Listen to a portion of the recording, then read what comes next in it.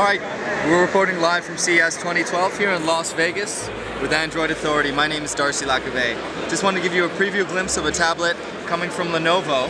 What we're looking at here is the K2010. It represents Lenovo's first Tegra 3 tablet running 1.4 gigahertz quad-core processor.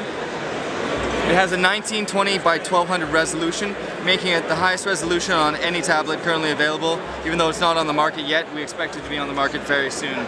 1 gig of RAM, it already has a SIM card slot built in. And from there, you can pretty much, it's not exactly the most robust software, it's still a little bit laggy, they have to work out some kinks.